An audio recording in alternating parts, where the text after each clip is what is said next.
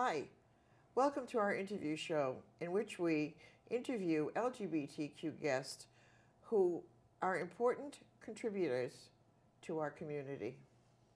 We want to acknowledge that All Things LGBTQ is produced at Orca Media in Montpelier, Vermont, which is unceded Indigenous land.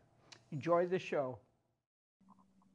So, December 1st was World AIDS Day.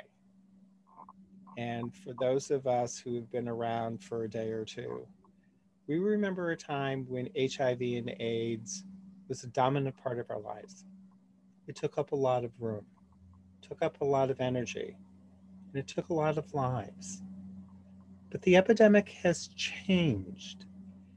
And joining me today to talk about how this pandemic has changed is the Executive Director of Vermont Cares, Peter Jacobsen. Welcome, Peter. Thank you so much for talking to me, Keith. I appreciate this. Thank you so much for coming back. It's been a while since Peter's been on. Now, Peter, you've been Executive Director for Vermont Cares for a while now. Yeah, coming up on 15 years in total. Yeah. Oh my goodness. I remember when you were young and influential. No. Boy, I do not remember those impressionable. days. Young and impressionable. So during your 15 years at Vermont Cares, Yeah, how has this pandemic changed? it's changed enormously. Vermont has so much to be proud of. I cannot overstate how proud Vermont should be. We are leading the nation in terms of people having access to medical care to manage HIV. There's a solid network to take care of people, let them focus on HIV health so that we can help with housing, we can help with utilities, we can take some of the pressure off. And that lets people with HIV really focus on getting to medical appointments, staying on medications, staying undetectable. We'll talk more about that in a sec, if you don't mind. Oh, absolutely. But there is so much that Vermont does really, really well because we're a small state, we're intimately connected, we know each other as providers, and Vermonters value each other. We take care of our own. Vermont should be really proud of that. So that's the broader context. What has changed is that new medications have come online and the network of HIV prevention has really expanded. Probably even when you and I last spoke, HIV prevention was struggling in our state. And we've seen a really exponential explosion of access to HIV prevention in the last 2 or 3 years because syringe service programs are exploding all around the state in a really beautiful way. Meaning we have now many more people have access to sterile equipment, to fentanyl test strips to make sure they're not putting something more poisonous into their bodies, and to naloxone. That's because we have mobile access all around the state so that we can reach tiny towns that we just can't afford to set up a new office in. And it's been really fun watching people have access to healthcare and HIV prevention tools that they deserve. So Vermont is doing better these days.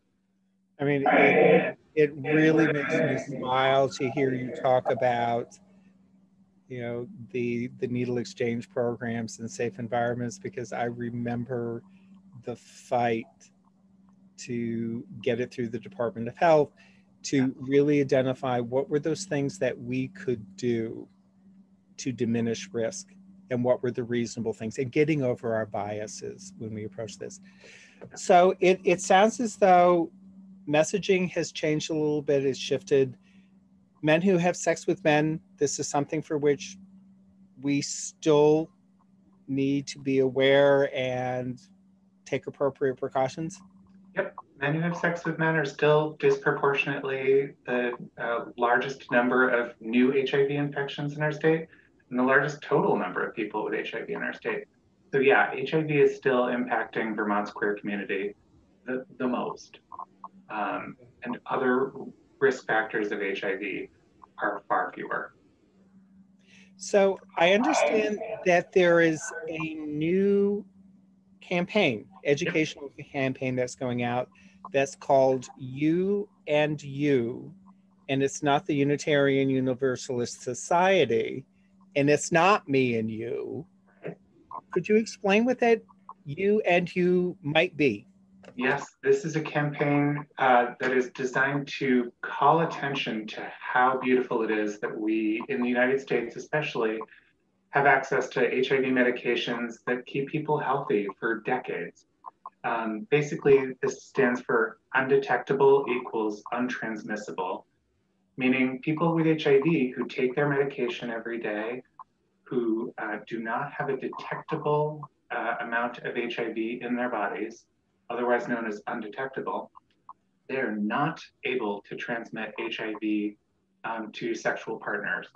And we've known that as a community for many years, but haven't been able to scientifically prove it until the last couple of years.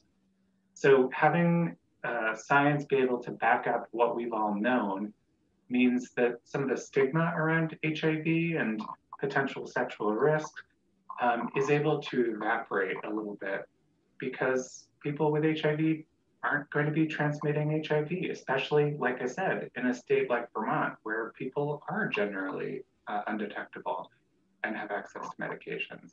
This is a huge advance, and it means that it's also going to slow the spread of HIV to new partners.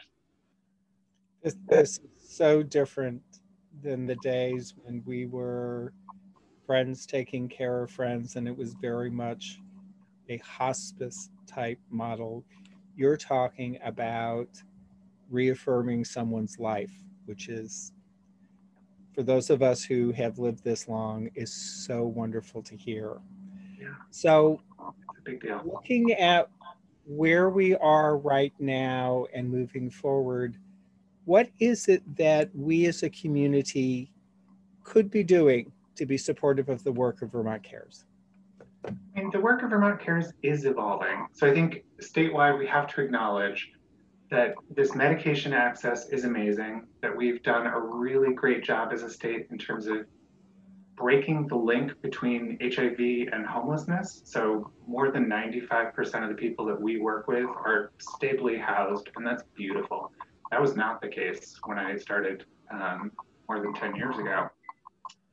And I think what I want to say now is that some of the stigma around substance use feels to me really parallel to some of the stigma around HIV in perhaps the early days of Vermont Cares. I need all Vermonters to sort of get over the stigma around substance use and move meaningfully toward people who use substances. All the folks who are coming to us through our Syringe Services program to access life-saving services absolutely deserve someone that they can talk to in a non-judgmental way about ways to stay safe. And it's a beautiful opportunity. They don't have many people they can talk to necessarily around what they might be putting into their bodies, the ways they use, why they use. And having a space to do that can, sure, for some people, be a path to recovery or no longer using. And then for some people, is just a stable place where we can be a perpetual through line in their lives. And that connection is vital. And people are so scared to talk about substance use, but a lot of people do. There are a lot of different substances out there. So we just have to be able to talk about the whole spectrum of what HIV prevention is. HIV prevention is talking about sex, it's talking about medication, it's talking about homelessness, and it's talking about substance use. So what I would ask of my neighbors in Vermont is, let's broaden that conversation and bring some of the love that Vermont Cares has been able to incorporate over all these years to a group of people who really, really meaningfully deserve that too. It sounds like very much like the early days. Vermont Cares is still dealing with issues of some bias, yes, and maybe some unintentional, unconscious discrimination. So I am all, as we are closing our time, I am sure that the same as all nonprofits in the era of COVID, remembering Vermont Cares when we do charitable donations would probably be a good thing. Absolutely. Yep. Yeah, Vermont Cares needs and deserves help. We are a small nonprofit in the grand scheme of things, serving thousands of Vermonters, and we're facing in 2021 budget cuts. So we are frugal. We will do a lot with what we have, but we're facing pretty significant cuts, and we're going to need to turn to the community for support. That can be a financial contribution, which is amazing. We also could use smart board members. We could use more people volunteering in socially distant ways out in our communities. Vermont Cares, I started as a volunteer. It's a great place to get plugged in and to learn about the difference you can make in terms of HIV prevention or care. We need good person power. We have hundreds of volunteers each year. We always need more. And you could access that by going onto the Vermont Cares website, and I can either make a donation, look at opportunities to volunteer, or look for what were the services that I might need personally. So with that, thank you for coming back. Thank you so much. Thank you for the work you're doing. Good luck in the new year. To you too. Thanks. We'll talk soon, I hope. I'd like to welcome Jean Redmann to All Things LGBTQ. Hi, Jean. How are you? I'm good, Linda. How are you? Pretty good. It's been a long time since we've actually talked. It has been. I bet it's much colder up there than it is down here. Yes, it is. But it was 50 degrees today. So, you know. Yeah. We did have snow a few days ago.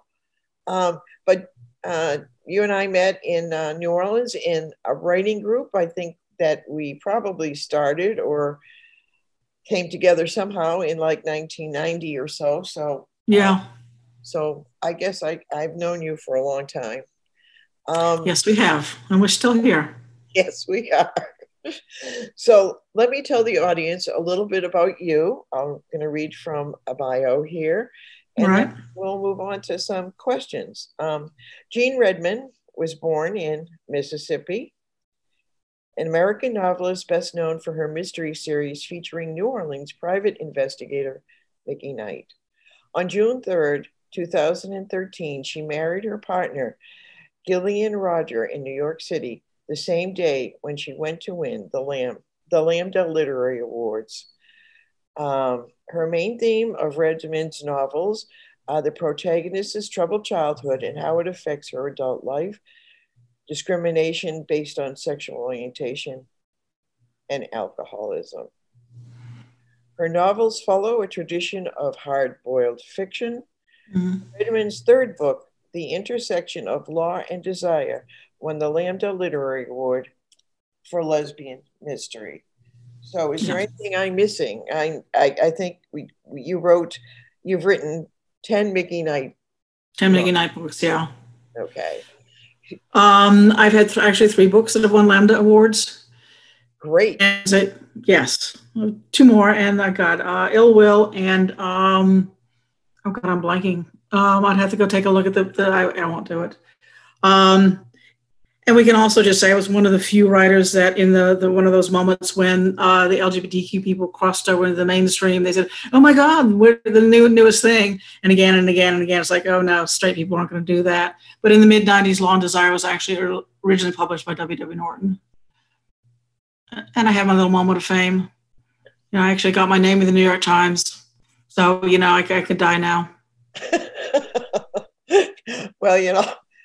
Well, not many people can say that really when you're talking about writing. Oh, I know. And I recognize that I am incredibly lucky and privileged.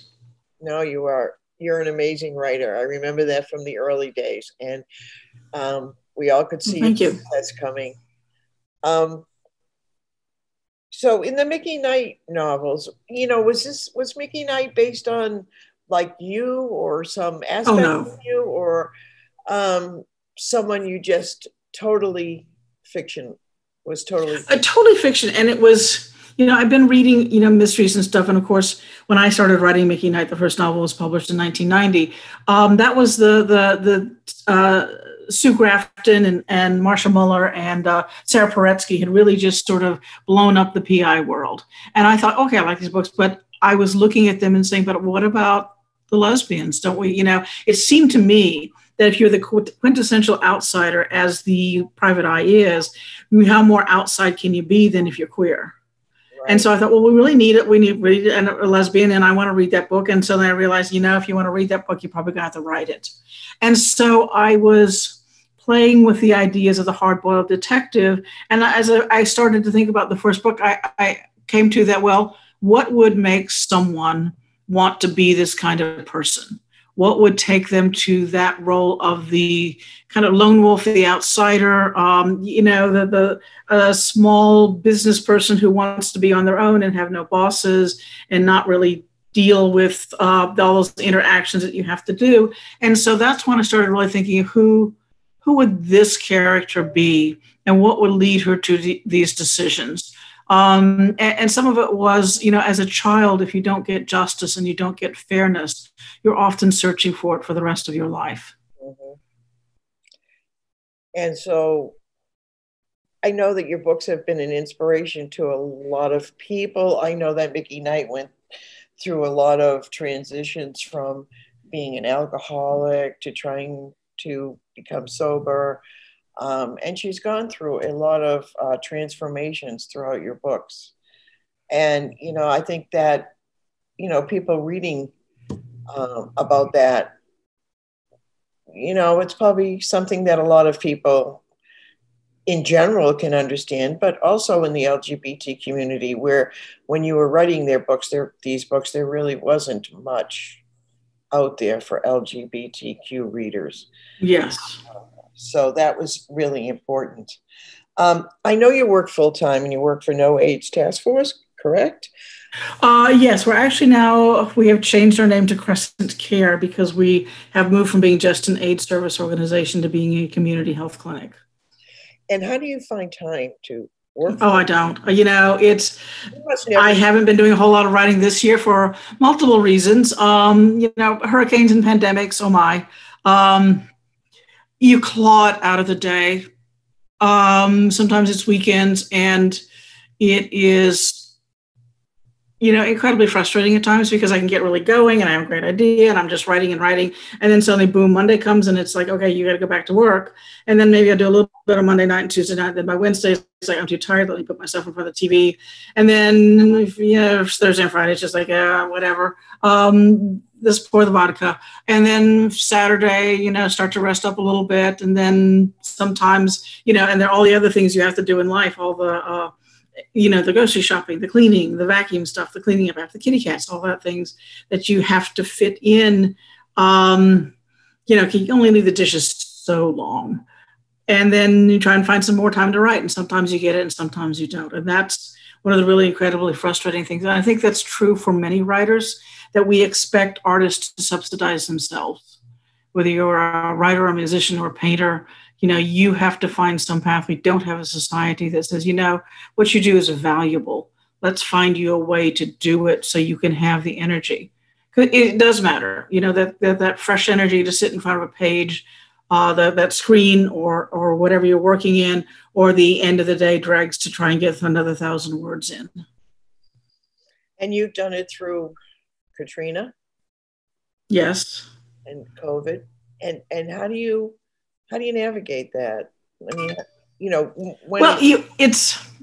either let it defeat you or you don't. And I know some people, I know that talking to some of my other writer friends here in New Orleans, particularly right after Katrina, and we knew some people that just sort of fell apart and didn't. And I think for me, I had what I called my refugee road tour.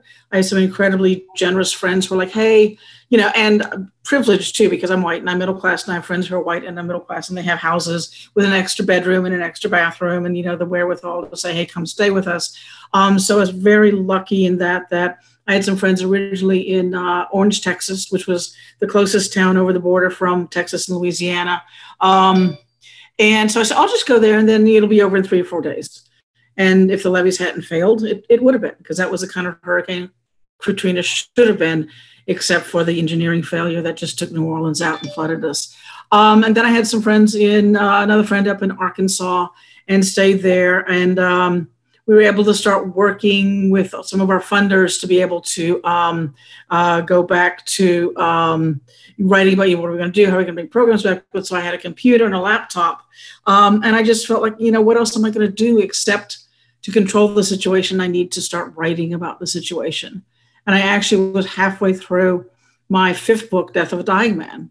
And the book, I don't even remember what the book would have been, but obviously with Katrina, it was a decision. Do I write that book in the past of New Orleans that no longer exists, or do I write it with the New Orleans that now is? I mean, once we have the recognition that this will be a very long road before a city that is 80% flooded is going to come back. Yeah. So I just felt like, I need to start writing it. And then after I came back into the city, these experiences that I wrote about were my daily life. Driving around, and there's the watermark where the water was. It's over my head. These are the destroyed buildings, and driving by them over and over again. And I felt like I just need to put them into the books, because this is one of the few things I can do, is to bear that kind of witness, so that people, ideally it's a mystery book. It's supposed to be sort of entertaining and stuff, but you can bring people along for the ride and let them into a world that they wouldn't otherwise see. I know. And I know when Ann and I drove back to New Orleans after Katrina, I couldn't even find my way around because all the landmarks were gone. Yeah. I mean, it was that kind of experience. And so you found this was like a help to get you through, to help you deal with it was a necessity to get me through. It was, what else would I going to do? Just stare at the TV screen. I found it hard to read, particularly fiction in that period. So I felt like, okay, let me just, it's the feeling of everything is falling apart, but at least there's one area I can control, and one area that I can make some progress in, or do something and create something. Maybe it's just a tiny bit of screaming into the wind, but at least it is something. Yeah. Well, I think it was a really good contribution. And I think if you can entertain people and bring awareness at the same time, that's an important thing to be doing. Yeah. So I know that you were instrumental in starting Saints and Sinners Literary Festival. Yeah, I think that's probably giving me a bit more credit than I deserve. It was, because there are a lot of people involved in it, particularly Paul Willis and Greg Heron. But I was, again, I'm still working at No AIDS, but at the time, Paul and I were sitting down, and he said, hey, I'm thinking about doing a literary festival on the LGBTQ community. Do you think that No AIDS would have any interest in kind of working on this? And, this was back, in the early 2000s that we did it. And it will still, even today, HIV is still a problem, as some of us say that, this is our second pandemic. So we were like, well, could we have a way, the stigma about HIV and about being gay was still pretty, obviously we couldn't marry, we were illegal, all that sort of stuff. So we wanted to say, this is a visible way that we can see a very positive gay community, that we can see accomplished gay people in the world, for the kids that are coming into the bars in the French Quarter, because it's the only place they feel that anyone will even recognize who they are. But, something besides, this is the bars about alcohol and drugs and stuff, but hey, you can write books, you can be a successful author, you can have, a full life being a gay person. So we sort of sat down and said, yeah, let's do this. And again, Paul and Greg knew a lot of people in the LGBTQ community, and literary festival in the French Quarter is not that hard to sell. So it was a lot of work, but, it's still going. I think they just sent out an announcement that this year in March, it will continue. It will be virtual, though.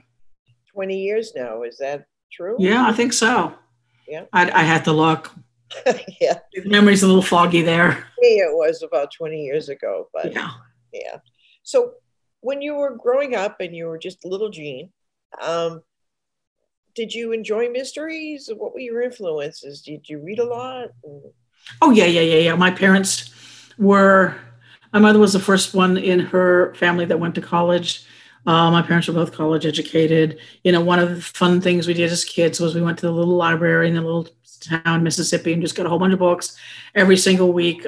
Certainly, the Nancy Drew books, the Trixie Belden books, a lot of those books. So reading was always a huge part of, what we did.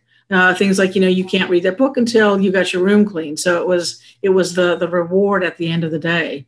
Remember this was way back in the dinosaur era, just 3 channels on TV. So if you wanted any variety, you had to read books.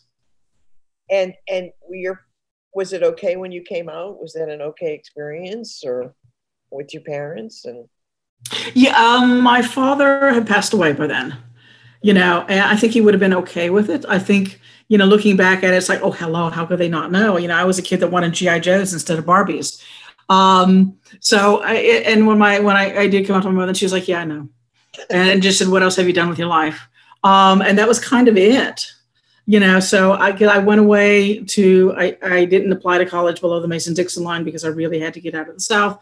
So I went up to a college in the Northeast, out of New York City. And then after college, I moved to New York City and worked in theater until all my friends started getting sick and dying. So for me, it was, I made choices, but I also had the ability to make those choices that kept me in safe spaces to come out. And so I felt like I needed to. It's like, at some point I remember my mother passed away when I was in my 20s too. So people were saying, well, how do you come out? And with the books, I was like, hey, my parents are dead. I'm not going to get fired from my job. I better be able to come out. Well, and you did. And it's a good thing for all of us. Yeah. So who did you like when you were a kid? I think, we're going to have to wrap up in a few minutes, but I'd really like to know who your favorite writers were then and now. Oh boy. I say that my influences are every single book I've read, some for good and some for ill. I love Jane Austen. I know that may sound weird, but she is scathingly funny. If you really can get into that kind of wit, just the way she does it, I love that kind of sarcasm. I'd love to be able to do it as well as she did. And she managed one of the hardest literary tricks in the book, which is to create a believable, happy ending.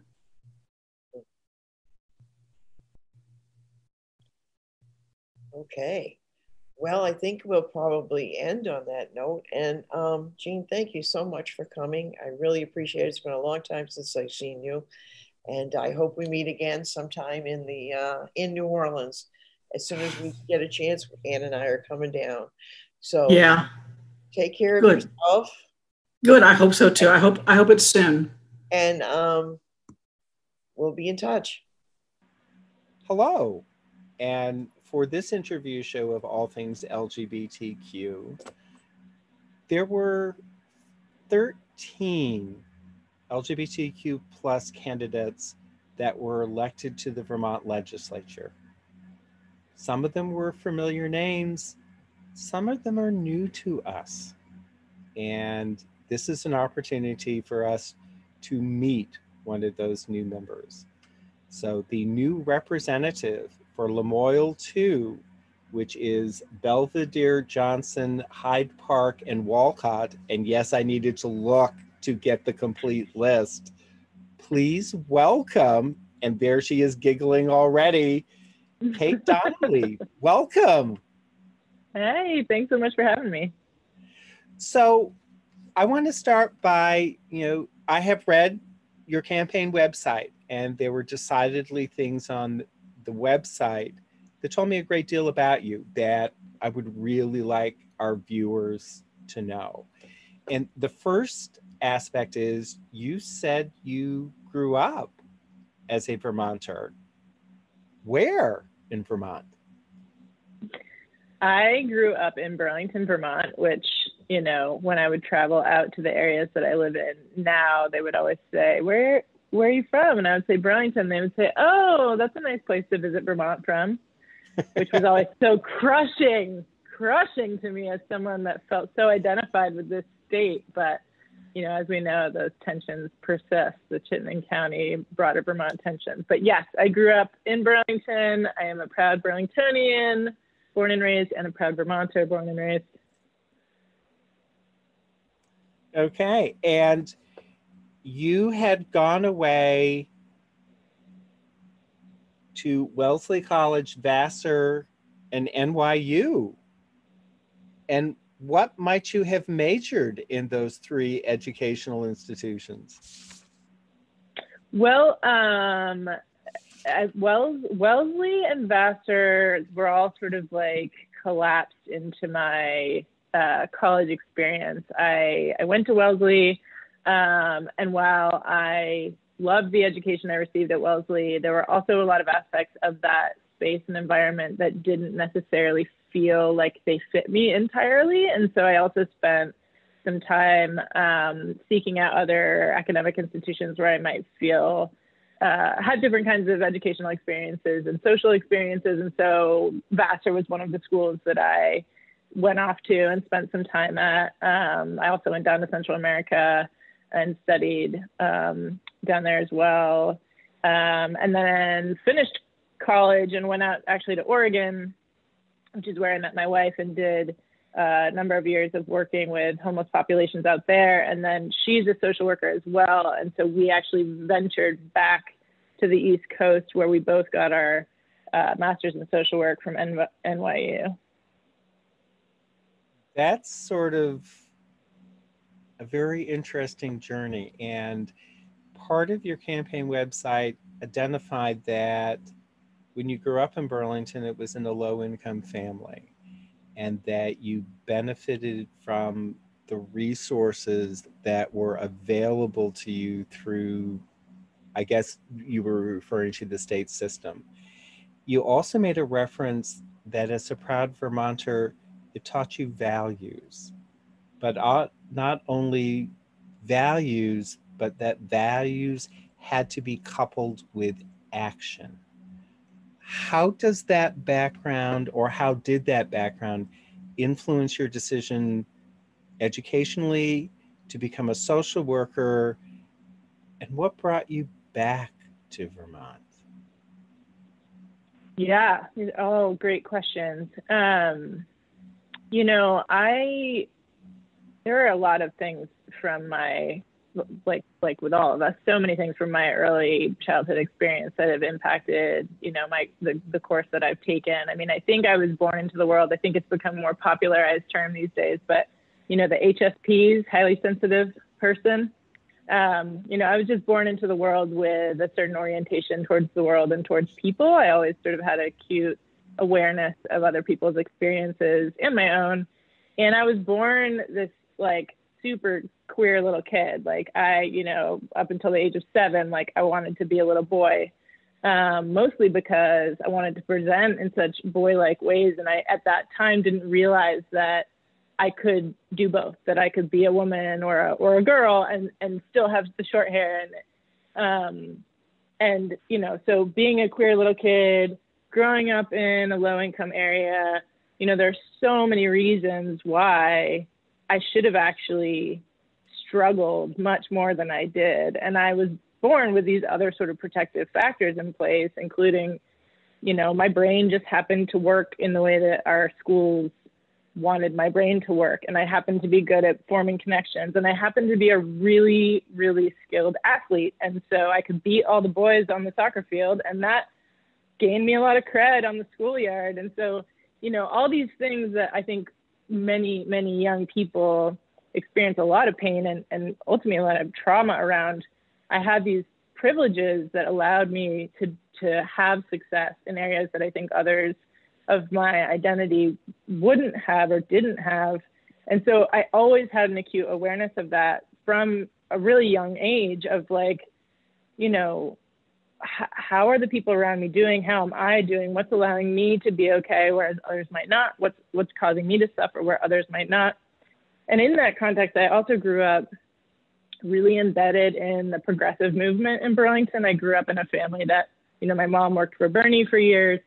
And so while I didn't have a lot of money at home, I was also like sort of steeped in this environment where people were daily actively advocating on a systems-wide level to ensure that I had my needs met. So from a really young age, I saw these direct correlations between the struggles that an individual has the privileges that might allow them to succeed or not succeed, and then the ways that we can sort of engage with systems to try to impact the trajectory that people have in their life. And so I just, I carried that with me. And, I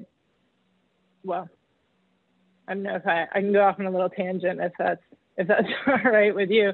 I mean, interestingly, speaking of this idea of like Vermont values, so I grew up, very safe as a queer person. I had a very supportive environment, a very supportive peer group, very supportive family, came out in high school to a very safe environment. And it was actually late in my high school when civil unions were being discussed in the legislature.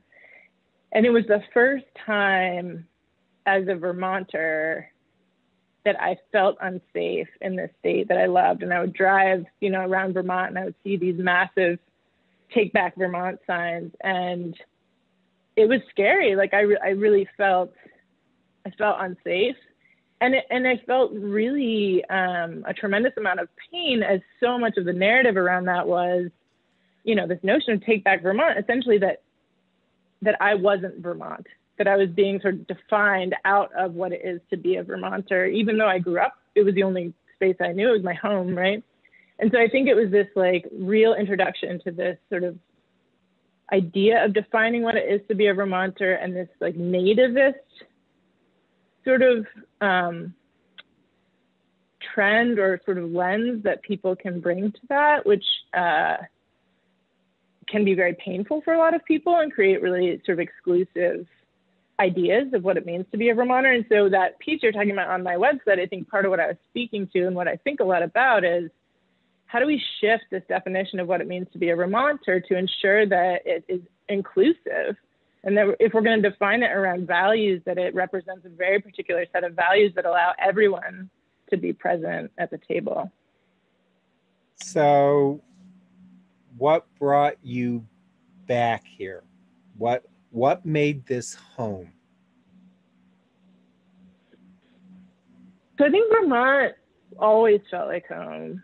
And I always knew when I left that I was coming back. That was never a question for me. Like, I remember when we were living in Brooklyn and we were getting our social work degrees, and we would leave Brooklyn, and I loved living in Brooklyn, but we would leave and come to Vermont.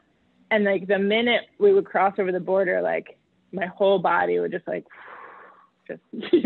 settle in. And the minute we were like getting back on the bridge to head back into Brooklyn, it was like everything kind of like, I was like, all right, here we go. We got to like get the battle armor on. Again, love Brooklyn, but definitely like just in my physiologically, there's like an experience I have when I'm in Vermont that just feels right. It just feels settled. So that was always the plan. And thankfully, my wife was on board for that. So, when we finished up our degrees, we packed the car and headed back. It's always good when your wife is in agreement with your long range plans. So not to be taken for granted. Oh, absolutely not. So part of your campaign, you use this wonderful acronym called SHARE. Could you talk a bit about it? Sure.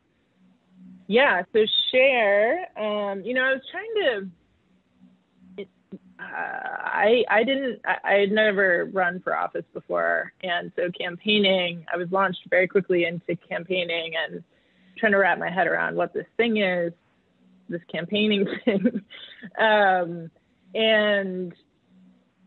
so it felt most comfortable to me to sort of try to introduce myself from the perspective of my values and priorities. And so I started, spending a lot of time thinking about that, and came up, as a social worker, in the world of mental health, we love our acronyms.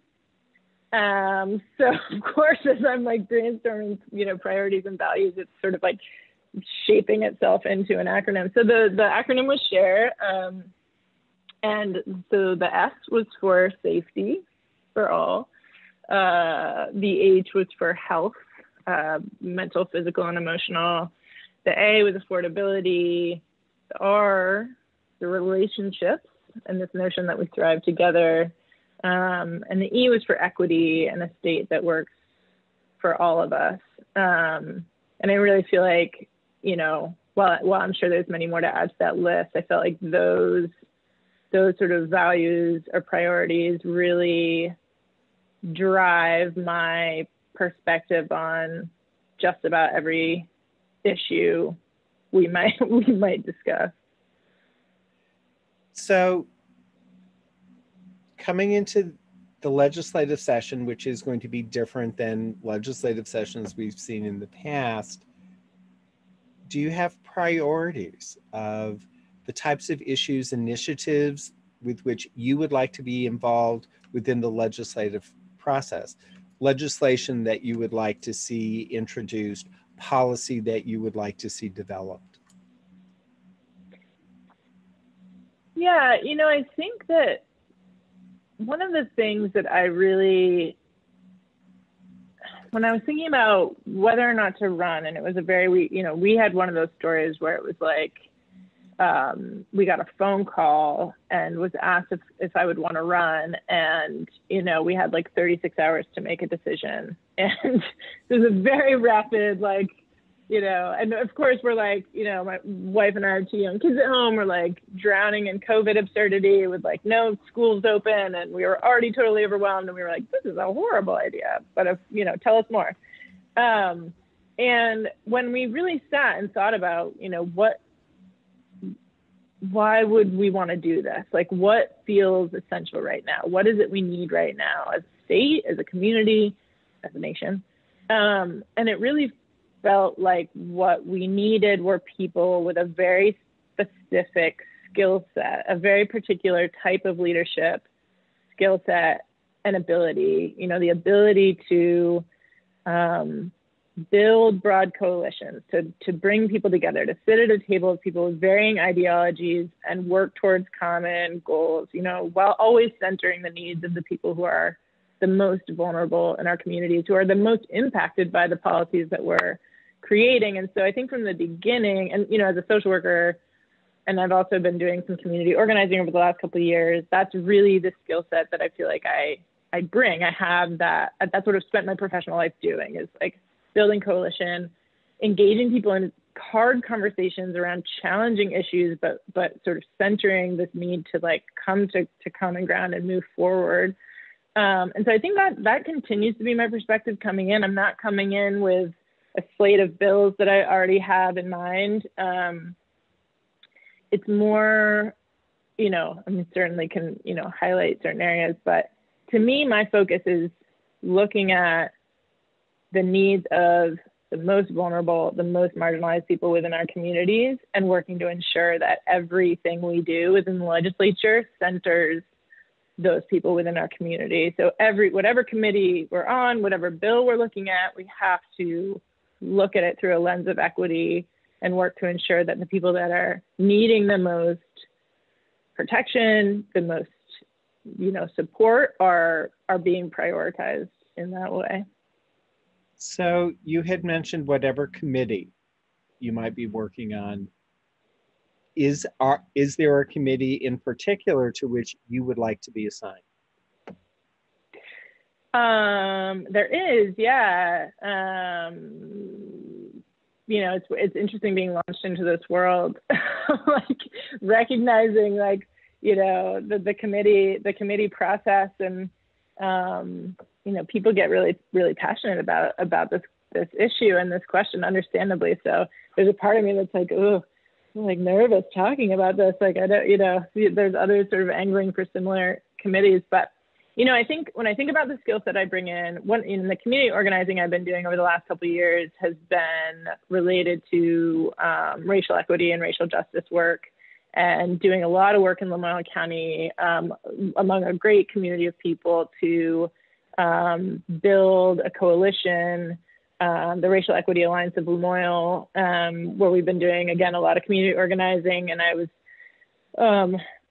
helping to chair a subcommittee of that group that was working on doing racial equity work within schools. That's a huge passion of mine.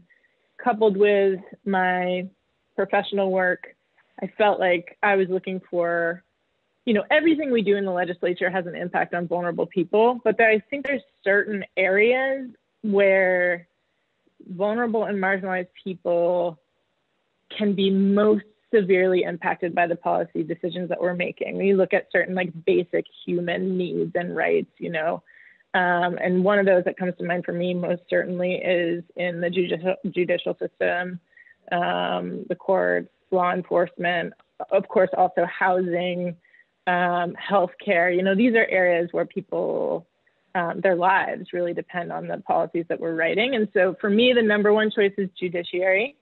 So fingers crossed there. But I would also be happy on any committee. I think, you know, is exciting to me. And we just have the opportunity to work on lots of really, really great things that can make people's lives better. So I'm grateful for wherever I'm placed. And with that, I need to say thank you for our first interview. I am so looking forward to following you through this legislative session and inviting you back to talk about what it's been like as a first year legislator. So Kate Donnally, thank you. Thank you so much. It's been great. Thank you for joining us. We'll see you in 2 weeks, but in the meantime, resist.